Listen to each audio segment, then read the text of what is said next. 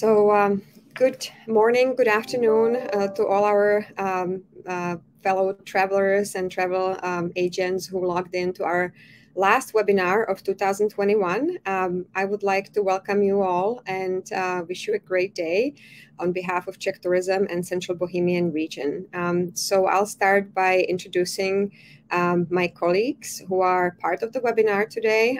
So it will be my colleague from the region of Central Bohemia and the project manager for the Central Bohemian Tourism Office, Ms. Veronika Styřičková. And I also would like to introduce or reintroduce my colleague Radka Křížek, who is our PR manager and is going to be on the webinar today, managing the questions and answers and helping in the back end. So without any further ado, let me just tell you how we have the webinar sort of structured. So those of you who participated in our webinars before know that we usually put and invite you on a virtual tour after presentation. So today will be no different. So we have a virtual tour prepared for you after the presentations. The virtual tour will start about 30 minutes into the webinar, and you will be provided a Zoom link. So it means you will have to hop off from the Big Marker platform and just join a Zoom link that will magically transfer you to the beautiful town of Kutná Hora, where we will have two guides showing you around. But before the virtual tour, we will have presentations about the Czech Republic done by myself, very brief one. And then, of course, this webinar is all about the region of Central Bohemia. And Central Bohemia is, I think it's really important for you to learn more because it's a region that's really close to Prague. And, you know, it's very often combined with Prague, either as day trips or like short trips from Prague. So I think this is a great piece of information that we will be providing today. So without any further ado, let me just start with the presentation. Since we are in December and, you know, we're getting a little bit festive and, you know, the holidays are around the corner, I decided to show you the Czech Republic and you know, Prague and Central Bohemia from a little bit a different angle. So I have a few winter images. And I don't know how many of you have visited Czech Republic before, but I bet you that most of you have visited probably during the spring and summer. But we really want to show you that Czech Republic is a year-round destination. So it's great to come in the spring and summer and early fall, but also the winter is a great time to enjoy, mainly because of the holidays and, you know, the way the cities are sort of decorated and ornated for the holidays. So here you can see a beautiful image of Prague. I have to start with Prague. This is the Old Town Square, which is all dressed up for the Christmas markets. Unfortunately, this year the Christmas markets have been canceled, but the beautiful tree is still up, and you know, people gather in the Old Town Square and just walk around. There are a few stalls where you can buy a few things, but officially the Christmas markets have been canceled. But the city has been decorated, you know, beautifully once again, and it's really nice to spend this time of the year in the Czech Republic. This image or these few images that you see on this slide also sort of show you how beautiful Czech Republic can look in the winter. So these are actually images, except for the Christmas cookies, from Central Bohemia. And what you can see is a beautiful castle called Karlštejn Castle under the snow. And actually, I think about 2 weeks ago, right, Veronica, if I'm not mistaken, there was a big snowfall. So Czech Republic looked magical. And this is how Karlštejn, the big, you know, one of the biggest medieval castles in the Czech Republic looks like under the cover of snow. And some of the castles and chateaus are actually open during the winter. And this is one of them. So you can still visit it during the holidays and during the winter time. The image below it, it's an image from Bohemian Paradise, a beautiful countryside. Again, in central Bohemia, you will hear all about it, but it definitely looks magical. You see the sandstone formations, so definitely great for hiking as well during the winter. And if you feel tired and you want to get a little bit pampered and enjoy the luxury, you can visit some of the beautiful chateaus that are converted into hotels. So this is an image from Chateau Mceli, which is again not far from Prague and absolutely stunning for the holidays, all dressed up, festive, and you can spend a nice pamper weekend relaxation and just get away from the hustle and bustle of the city. And last but not least, when it comes to holidays, I have to mention the Christmas cookies. Czechs are really known for making different varieties of Christmas cookies, and there's families that make up to 15 different varieties.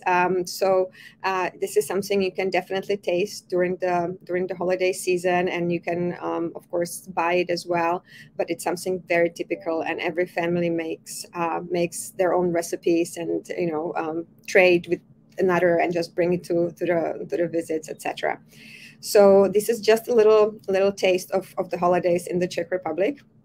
If we stay on the wave of good news, I want to say that United and Delta both announced new nonstop flights for the upcoming season of 2022. So as of May, we should have again nonstop flights from New York to Prague, which is great. We hope it's going to remain in place, and it will indeed happen. So where do we stand, and who can travel to the Czech Republic? So as of now, fully vaccinated American Canadian citizens can visit. You don't need a test before arriving. You just need an arrival form, and you need to bring your vaccination cards. The vaccination card is necessary for your hotel check-in, for restaurants, etc. Mask mandates are in place, so especially indoors, you have to wear a mask on public transportation, etc. The regulations might change, but we're here to help you and guide you and inform you about the current up-to-date regulations and rules for entry requirements. But as of now, fully vaccinated travelers can visit without further restrictions.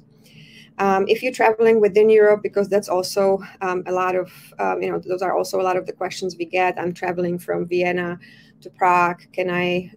What do I need, etc. Check this website, reopeneuropa.eu, which pretty much sums up all the entry requirements for the European Union.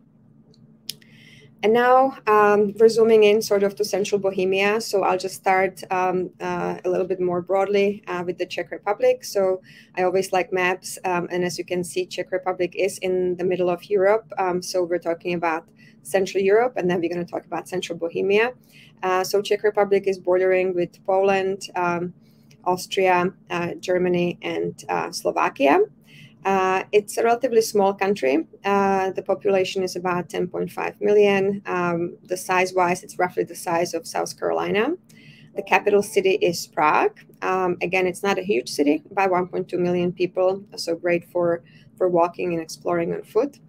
Czech Republic is, perfectly accessible either by direct flights, as I said, or you can very easily do layovers in the major European capitals. And any European capital is pretty much, up to 2 hours from Prague. Prague has the international airport, but there are excellent connections also to Vienna, Berlin, Budapest, etc. We're part of the European Union, and also we're part of the Schengen zone. But we're not using the euro yet. We're still using the Czech crown. Czech Republic is incredibly diverse. We have 16 UNESCO World Heritage Sites. We have over 2,000 castles and chateaus. We have great spas. We talked about those in our past webinars. We have great countryside for hiking and biking. But right now, we're going to be talking about Central Bohemia, and I believe Veronica will really, focus on all these topics that I just mentioned. And last but not least, I also want to mention that we have a Central Europe specialist program that covers the whole region of Central Europe. This program is a program that covers 4 countries, Czech Republic, Poland, Hungary, and Slovakia. And you become a specialist in Central Europe and then become our preferred partner for trade activities. So check it out if you haven't done so before. It's a really great informative program. And my last slide is basically contact information for our office in New York. Our U.S. office is based in New York, and we do cover here from, we cover U.S. and Canada from here. Our emails are there, and I'm not going to probably see you or hear you before the holiday, so I also want to wish everybody a great holiday, Happy New Year, and I hopefully see you in the Czech Republic next year. But now let's turn to Veronica, who will tell you about Central Bohemia. So Veronica, the floor is yours. Thank you so much. So good morning, everyone, wherever you are in the world, and thank you for the opportunity to participate in this webinar. As you mentioned, my name is Veronica, and I work in the Central Bohemia Tourist Board as a project manager. And in the next 10-15 minutes, I'm going to take you for a real quick tour of the Central Bohemia region. As Michaela said earlier, the Czech Republic, also known as Czechia, is a landlocked country bordering with Germany, Austria, Slovakia, and Poland. With their capitals, we've got some direct connection, or Prague has direct connections by coaches or by trains. Even though Central Bohemia is the largest region in the Czech Republic, the most distant place is only about 50 miles from Prague. And who are we really? We are a marketing organization fully funded by the Central Bohemia region. Our mission is to foster and develop domestic and international tourism, and our efforts are actually not in vain. The numbers of visitors in the accommodation facilities have never been higher than this year. Naturally, our key markets are Prague itself, Germany, Austria, Slovakia, Poland, the Netherlands, Italy, and even the United States. Why Royal region? The word royal itself is the life thread of Central Bohemia. For centuries, this region shaped our history from the first settlements and tribes to Přemysl Hill forts and royal towns with special rights bestowed by the monarch himself. Usually these rights were the beer brewing, the spas, the mining, and panning. On our land, there are hundreds, literally hundreds of castles, chateaus, and fortresses, and most of them are open to public. And in the Central Bohemia, you can find the summer residence of the Czech presidents. But first, some practicalities. While visiting Prague, it would be a sin not to visit Central Bohemia. Our key market is Prague, so naturally I chose Prague as a starting point of our virtual trip. Most of the sites are very easily reachable by public transport or by car. Probably the most famous castle, Karlštejn. It takes only about 40 to 45 minutes by train. The mining town Kutná Hora, 55 minutes by train. Dobříš, Mělník, Konopiště, very easily reachable by coach.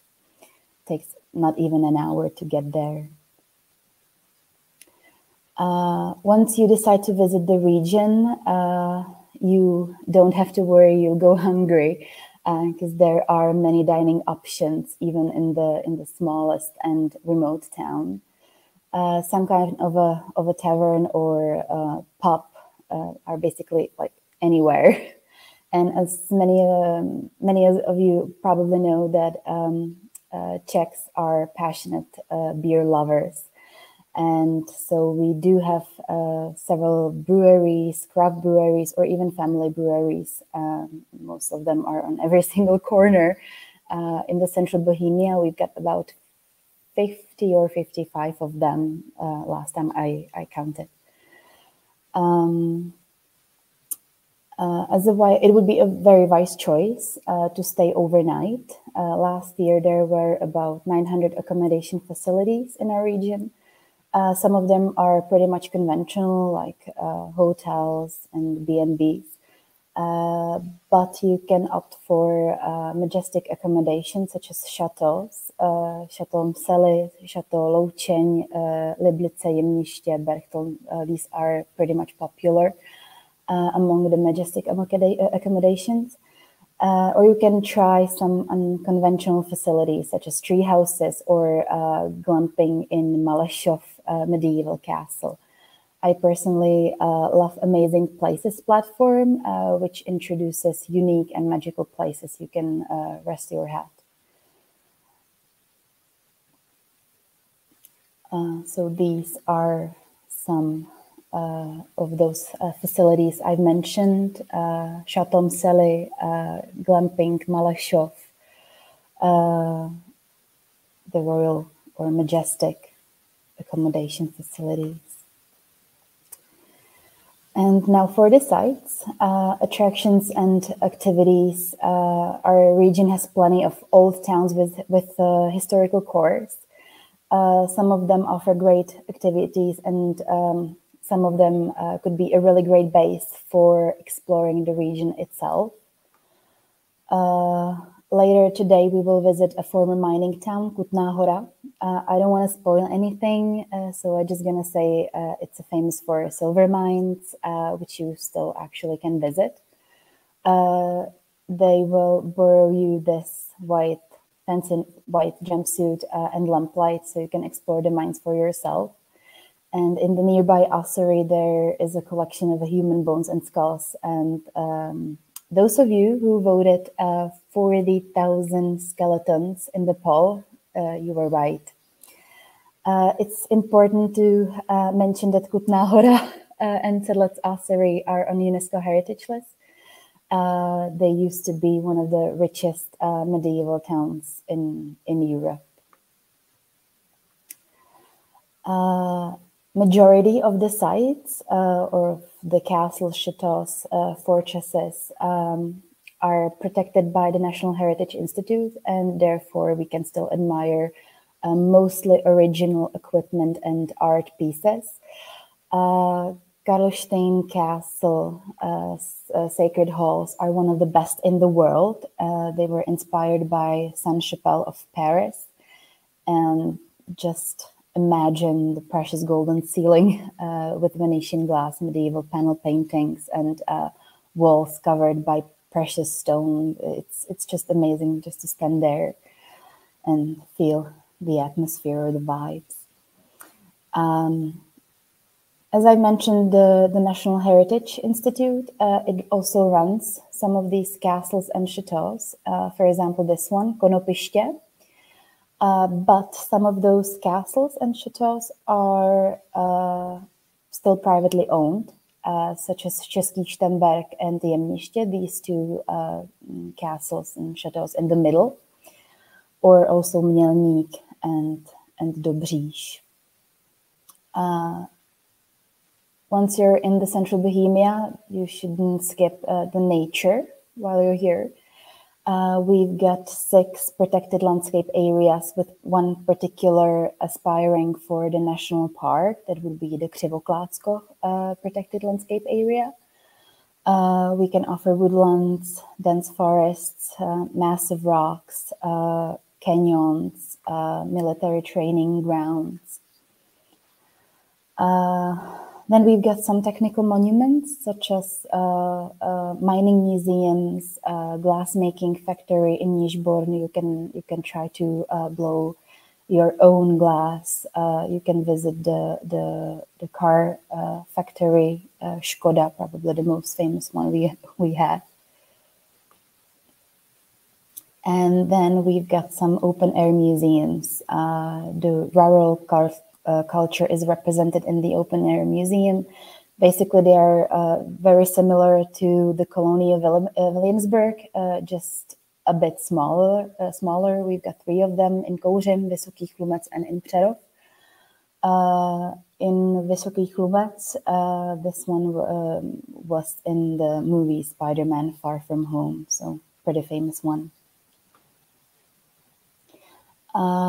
Not far from Prague and less than an hour by car are golf courses of central Bohemia. We've got about 25 of them, and several ones are situated in a lovely natural surrounding, such as this one near Karlštejn or in Konopiště area. For sport lovers, we can offer many domestic and international cycling routes, or whitewater rafting, ski resorts, and so on. We have a pretty great infrastructure, even though we've got no Alps or Aspen Mountains. The hills are perfect for families with small children.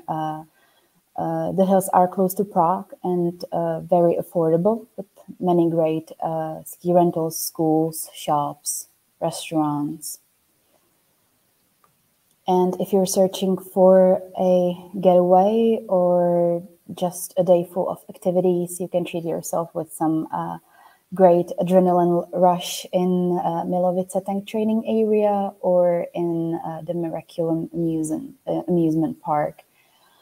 Or just a simple plain aqua palace, even though it's called in Prague, but it's a bit far, not far, about 15 kilometers from Prague in our region. And last but not least is our film office, as our region can be seen on numerous movies and series, such as The Illusionist, The Mission Impossible, Chronicles of Narnia. We provide information about conditions, possibilities for filming in the region. We've got some contacts for producers. We can assist with preliminary location scouting, or we just provide basic consults. Nowadays, we are experiencing Boom 2.0. These were the films or recent films on screens. The Spider-Man: Far From Home, I've already mentioned this one. Jojo Rabbit, Oslo is probably coming very soon. One of the open-air museums starred in the Spider-Man movie, like I mentioned. Mělník region was introduced in Jojo Rabbit. Brdy Protected Landscape Area starred in Anthropoid. And I can't really spill the beans on what's coming next, but there are some very much anticipated movies and series which were shot in the central Bohemia that could potentially attract some visitors. So that's all from me for now. Thank you so much for your attention. Hope you liked our region. Happy holidays. Happy holidays. And I hope to see you in Central Bohemia very soon. Thank you, Veronica. It was a great overview of a region that, as you mentioned before, can be visited for an overnight, but also, a few day trips from Prague. So, that's one of the questions that we get quite often. What are the day trips from Prague? How we can get there? What we can see? So definitely this is the region where you can send your clients for day trips, but also for an overnight. And Veronica would be happy to give you more tips and information. We will send you a follow-up email after this with all our contacts, so feel free to reach out to us with any questions.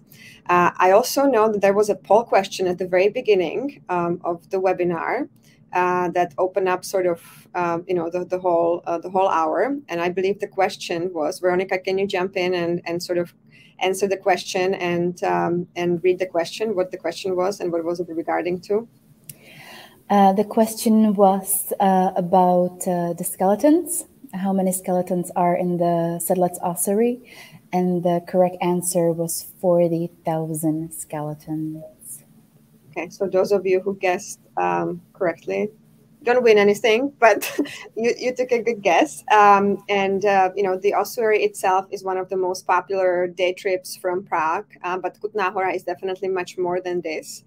And you will have a chance to take a virtual tour right now. So my colleague Radka put up a slide which tells you how to join the virtual tour. So you basically need to sort of hop off this platform, which is the big marker, and open your Zoom.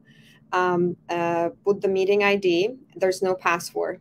So just go to Zoom, put the meeting ID in, and we'll see you in Kutná Hora. And those of you who have any questions afterwards, after the virtual tour, we will still be here on this platform, so you can come back in. And if you have any questions, we will be happy to answer those. But if there are no more questions, I mean, we checked the chat, correct, and the Q&A, and I believe pretty much everything has been answered. So we would like to invite you to Kutná Hora right now. Also, bear in mind that Czech Republic is 6 hours ahead, so it will be dark. So you will see, Kutná Hora in the evening. But unfortunately, this is the winter time, and this is how it is. But Kutná Hora actually is beautiful in the evening, and it's beautifully lit. So without any further ado, let's just say goodbye for now. I'll thank you all, my co-presenters, and all of you who participated, and hopefully see you on Zoom. Bye-bye for now.